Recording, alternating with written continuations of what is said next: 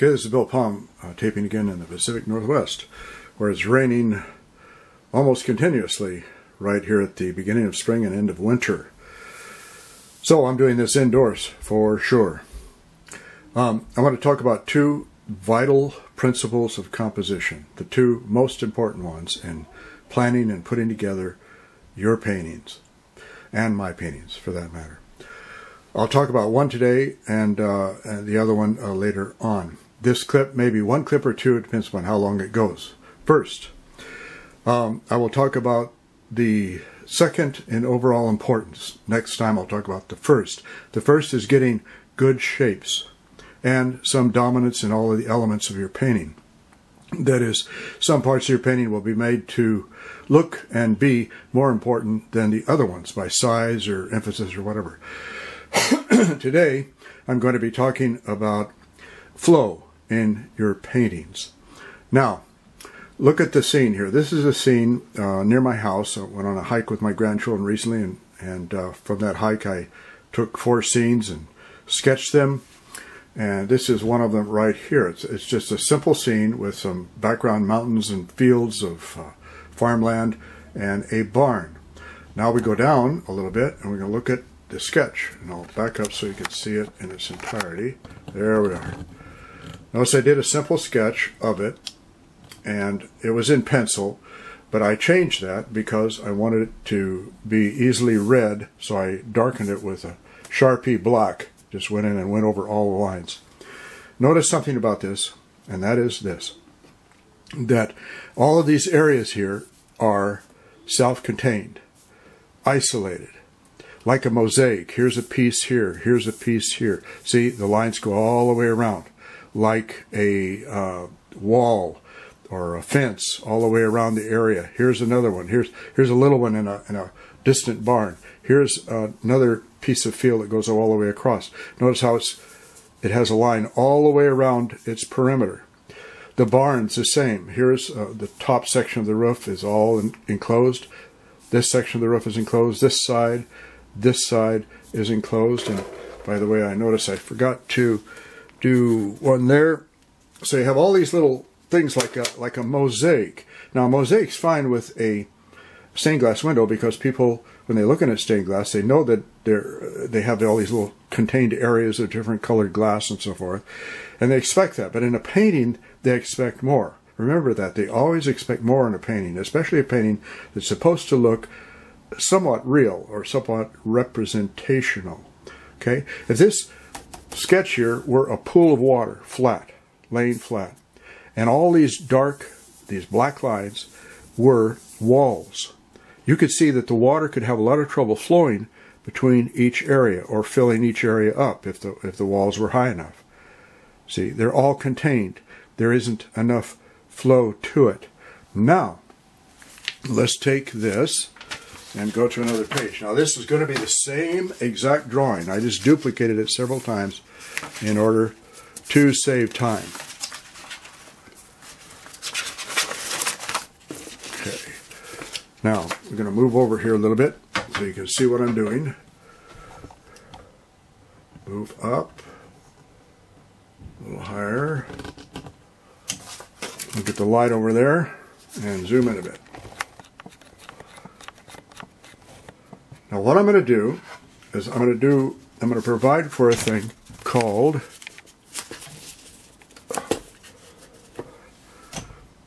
Lost and Found Edges. As soon as I get this camera aimed right.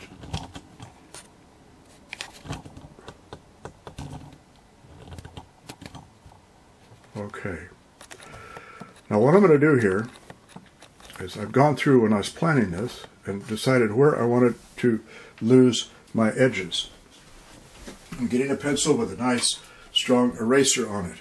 Now I'm going to come in here, and where I want more flow, I'm going to erase some of the pencil lines that I drew before, like here, and here, and here, so that the sky can now flow, quote unquote, in essence, down from the sky and into the mountain, from the mountain up back into the sky and around like that. I've provided a little more freedom in this thing so that things can flow. And when I talk about flow and erasing the lines, what I mean by that is that you get an edge whenever there's a difference in value, especially if it's a hard edge, if you paint it or draw it like a hard edge, like a line. Like this could be light and this could be a little bit darker. See? So when I talk about erasing the lines, this is preliminary work in painting planning before I start painting and before I start doing a value study, which I will do down here at the bottom. When I'm erasing the lines, what I'm doing is I'm equalizing the values between the areas. If this is light and this is medium, then I make this medium light where I erase the line so that there's a feeling of flow from one area to another. And I do that all through here. I'm going to do this here. I'm going to erase this and here and here and here, and the top of the barn here, and the top of this barn, and the bottom of that barn, making them flow. And this right here, so that this little field area, or whatever it is, yeah, field area can move up into this one, and here, and this side of the barn, and this side of the barn, so that this dark edge of the barn can flow into this tree area right here. And maybe we'll have a little bit erased out here on this side of the barn, and that way, like that. Okay, now to emphasize that so it's easy for you to see that, I'm going to go in and redraw my lines. Only this time I'm going to leave the erased portions erased so you can see where they are. So they become a lot more obvious and easier to see. I'm going to check my camera now, make sure you can see. Yes, you can see what I'm doing. Okay, here's the top of this remote barn, only I left a space there. And I left a space at the bottom of that roof that's just above the edge of those weeds or field or whatever it is. Over here I'm leaving that open right there. As I do the top of the roof of this nearby barn, which is really our center of interest, I'm leaving some spaces. I could leave one right there too, by the way. In the edge of that one there, coming up here, maybe like that. Okay, now this edge is going to blend a little bit into these trees right about here, so I need to erase that line. So this, in essence, this becomes a plan for painting, especially if I do the value study portion next, which makes it look almost like a painting. Now you can see this can flow through here, and when we do this line here, see, I'm not going to do it all the way across so that this could flow here.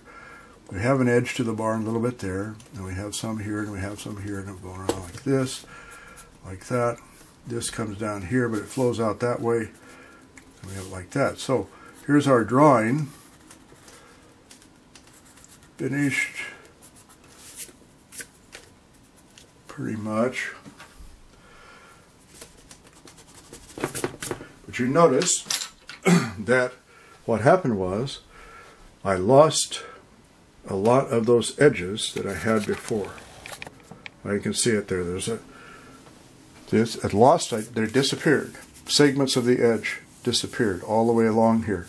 And what that means is I'm going to paint it in a way that I'm going to blend the edges here from one value area to a slightly different value area so that they flow together, they merge in the eyes of the viewer. And in fact, they merge, in fact, on the paper as I paint. So the next clip, what I'm going to do is I'm going to move this up here.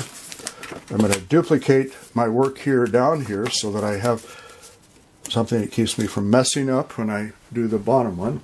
I'm going to go down here and do it again, only this time I'm going to do a value study